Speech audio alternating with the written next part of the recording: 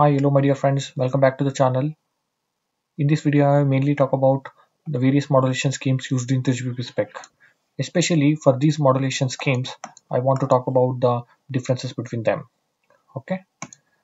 So in 3GPP spec 38.211 corresponding to 5G in version 16.2, the equations for pi by 2 BPSK, BPSK and QPSK are given.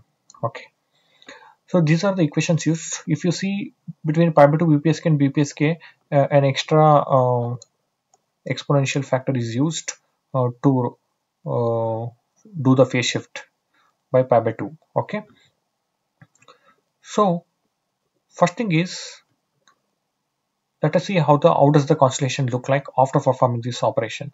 So for pi by 2 BPSK, for even number of samples, the constellation points would lie at these locations. For odd number of points, it will lie at this location. So overall, if you combine both odd and even samples, the constellation points would present or would look like this.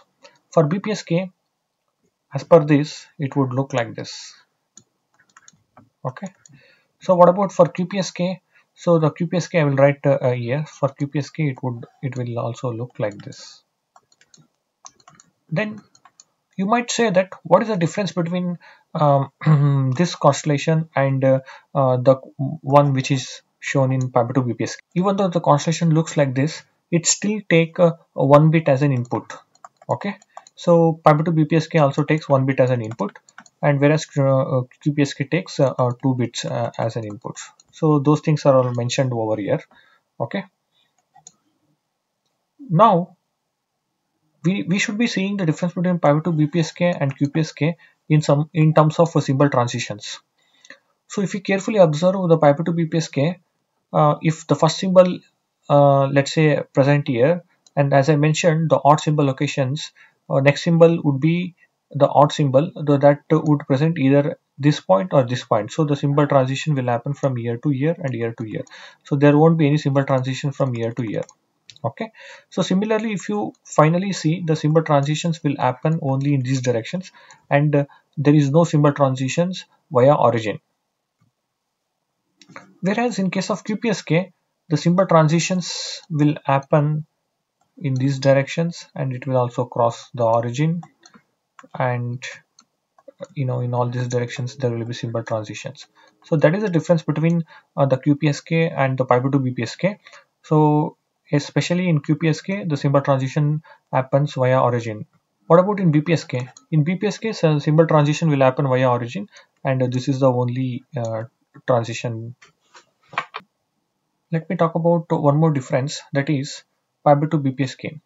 So this is mainly giving an advantage with respect to designing relaxed power amplifier, but these two will not give much benefit. Okay, and since this is giving an advantage over relaxed power amplifier, which means this is actually reducing the PAPR. There is one more video previous to this has been created, so you can watch that to see how the pi by 2 BPSK reduces the PAPR. PAPR effects or problems are mainly in the uplink direction. So this pi by 2 BPSK modulation scheme is basically used in uplink, whereas BPSK and QPSK used in both uplink as well as downlink. Okay. So there are many other modulation schemes like 16 com, 64 com, 256 com. These are the equations specified. I will not go through the details here. These modulation schemes are used both in uplink and downlink. So in even uplink, 256 com is also used. All right. So I think the things are clear. Thank you very much. Have a great day. Bye.